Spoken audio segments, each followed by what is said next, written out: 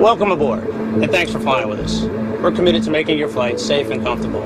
So before we depart, we'll be showing a brief safety presentation. This information can help you if there's an emergency, so it's important to pay close attention, even if you are a frequent flyer. All carry-on items should now be stored securely, either in an overhead bin or under the seat in front of you. And all aisles, exits, and bulkhead areas should be clear. Your mobile phones and other electronic devices should be turned off. Once airborne, we'll let you know when you can use approved electronic devices. But note that some items, such as phones, may not be used in flight at any time. You'll find a list of approved electronic devices in the in-flight information section of Sky Magazine. If you're seated at an emergency exit, please review the responsibilities for emergency exit seating on the back of the safety information card, which is in your seat pocket. Are you okay sitting by the emergency exit? If you're unable or prefer not to perform these functions, just let us know and we'd be happy to find you another seat. As we leave the gate, make sure your seatbelt is fastened.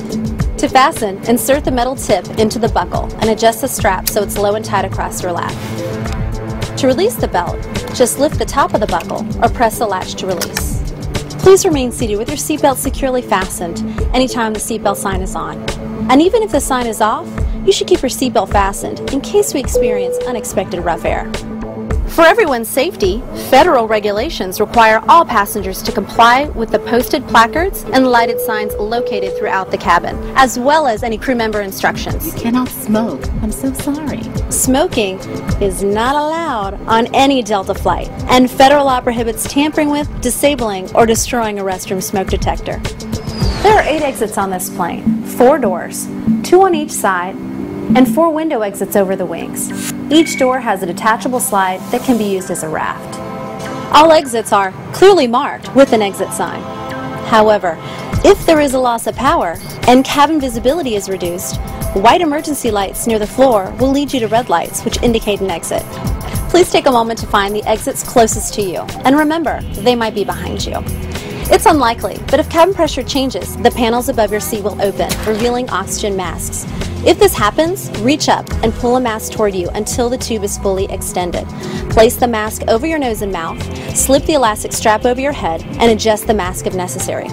Breathe normally and note that oxygen is flowing, so don't worry if the bag doesn't inflate. Be sure to adjust your own mask before helping others. A water evacuation is also unlikely, but just in case, life vests are located under your seats in the economy cabin. If you're seated in the first or business class cabin, life vests are either between your seats, under your seats, or in a compartment under your armrest. To use, pull the tab to remove the vest from its container and then open the pouch. Slip the vest over your head. Fasten the 2 straps to the front of the vest and then adjust the straps loosely around your waist. If your vest has only 1 strap, wrap it around your waist and attach it to the buckle in front. As you leave the plane, inflate the vest by pulling down on the red tabs at the bottom of the vest, or manually inflate it by blowing into the tubes at shoulder level. You can activate a light by pulling down on the tab in front. If your vest doesn't have a tab, the light will activate automatically in the water. If necessary, we'll distribute infant life vests or other flotation devices for children who weigh 35 pounds or less. Also, most seat cushions can be used for flotation. Now, before we take off, be sure your seat is upright and locked, your tray table is put away, and all carry-on items are properly stowed. As we come through the cabin for our final safety checks, please let us know if you have any questions.